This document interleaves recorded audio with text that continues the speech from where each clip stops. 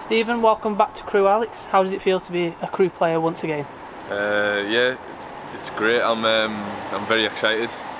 It's another challenge for me, and I think I'm ready to go.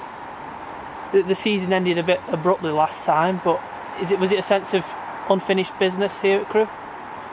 Yeah, in a way. I'm always trying to prove myself to everyone. So the way the season ended last season wasn't the way we wanted it to end, but we ended up going up. Now we're competing in League One, and it's very positive. We're making a very good challenge of it.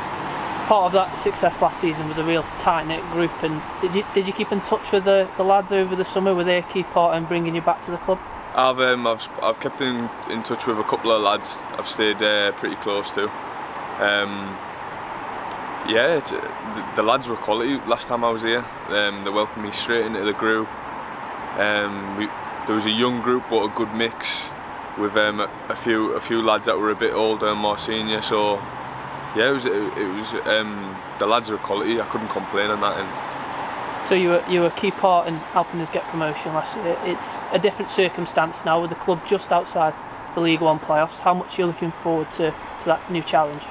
Yeah, of course. It's always nice to be competing up near the top end of the table, and we're on a good run at the minute. So I just want to help out as much as I can and keep us pushing and keep us climbing. I mentioned experience in League One, but you've already got that this season from MK Dons. Was that a good learning curve for you? Yeah. It's always. I feel like the more games I play, the better I get, the more experience I get. I'm just trying to build myself as a player and improve every single day. So playing games and stuff, it's only going to help me in that aspect. I know you won the hearts of the fans last season, and I'm pretty sure we all know that you're being bombarded with messages to come back to the club. Have you got a message for them today? I'm back. That's it.